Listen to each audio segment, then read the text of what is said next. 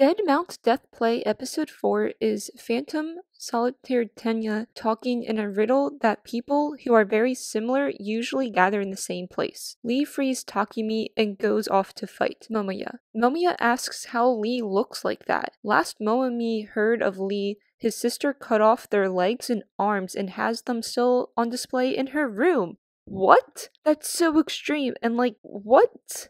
They fight, so no answer is given on this. Mizuki comes in and kicks Momoya. Higuro sees Mizuki. He sees her when she should be dead. That is supernatural. Higuro was told if something beyond this world's law ever happened, to leave. Higuro does look like he will obey and leave. He just needs to figure out a way out without fighting. Momoya gets up and prepares to fight Mizuki. He killed her once. He wants to fight her again with her new powers. Mizuki makes a joke on how he looks and is preparing. Mizuki jokes if he will seduce her. Momoya says no, and they fight. Their fight is both of them using speed. With speed to attack, they have speed for defense. Momoya asks what is going on. He knows he hit Mizuki. Lee also wants to know what is going on. Lee cannot hear Mizuki's heartbeat. We go to the building where Sayo asks if Mizuki is a vampire. She is vampire larva. Polka says a vampire larva is almost like a vampire,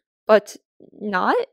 Lee tries to fight, but they are not fast nor strong enough. Mizuki uses one of her new vampire powers to attack Momoya. He dodges it but gets injured. Takumi tells Mizuki she should at least try to hide what she is. In the building, Polka tells Seiyo when Lee gets back he will tell him everything. We change scenes to the police department. Tenya tells the director, again, the riddle of people being similar altogether. Tsubaki gets a phone call and is someone pretending to be Hosogiri. But after talking, Tatsubaki knows that this truly is Hosogiri. And Hosogiri from the pen got stuck into a pigeon and with Polka's magic is able to talk to Tsubaki. Hosogiri tells Tsubaki he died. Hosogiri tells him about the murder and Tsubaki is shocked. Back to Tenya and the director. He tells Tenya he uses everyone. I have no idea actually what they are talking about. Back to the action, Mizuki tells Lee a secret plan.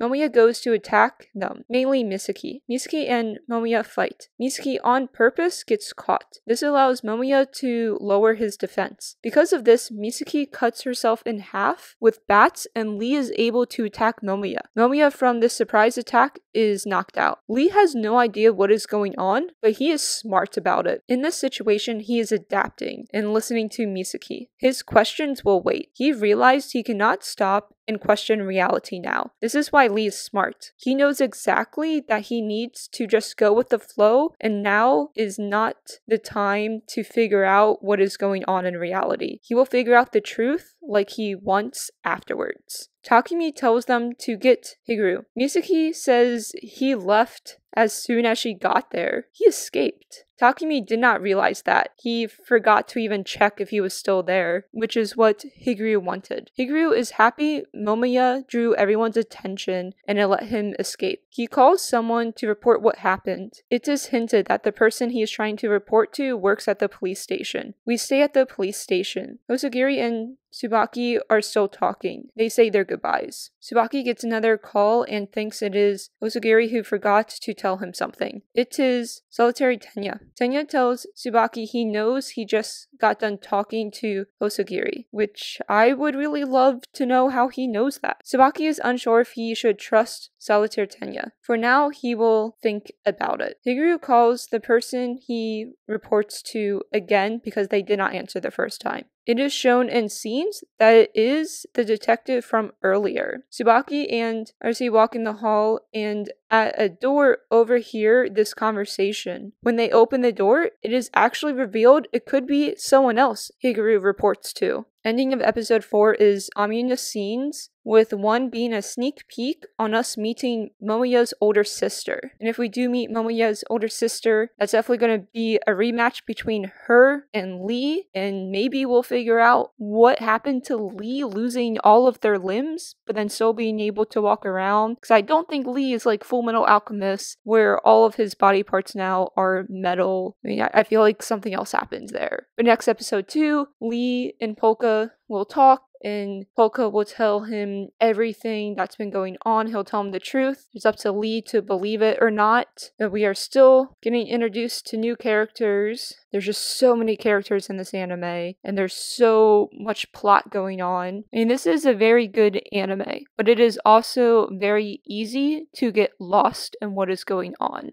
The next episode, I have no idea if it's going to be action-packed like this episode. I feel like it's going to be maybe like one 10-second scene of action. It's probably going to be a lot of talking again because we just got an action episode, and we do need to figure out what is happening. So next episode is probably just going to be a bunch of talking, like always.